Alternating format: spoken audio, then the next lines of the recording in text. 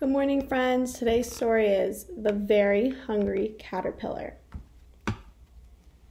In the light of the moon, a little egg lay on a leaf. Right? And there's the egg. One Sunday morning, the warm sun came up and pop! Out of the egg came a tiny and very hungry caterpillar. He started to look for some food. On Monday, he ate through one apple, but he was still hungry.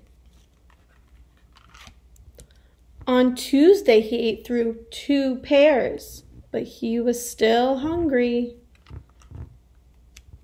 On Wednesday, he ate through 3 plums, but he was still hungry.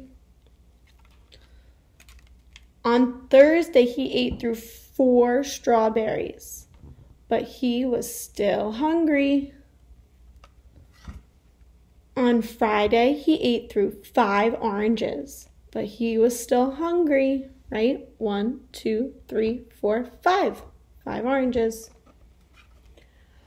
Oh my goodness. On Saturday, he ate through 1 piece of chocolate cake, 1 ice cream cone, 1 pickle, 1 slice of Swiss cheese, 1 slice of salami, 1 lollipop, 1 piece of cherry pie, 1 sausage, 1 cupcake, and 1 slice of watermelon.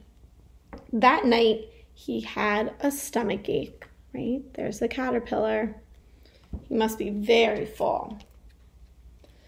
The next day was Sunday again. The caterpillar ate through a nice green leaf, and after he felt much better, let's see how many bites he took. 1, 2, 3, 4, 5.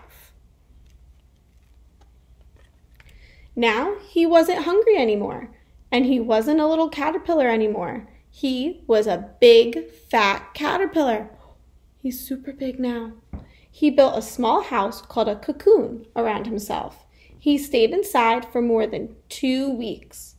Then he nibbled a hole in the cocoon and pushed his way out.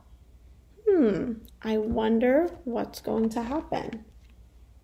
He became a beautiful butterfly. The end. And that story was The Very Hungry Caterpillar by Eric Carle. Have a great day, friends.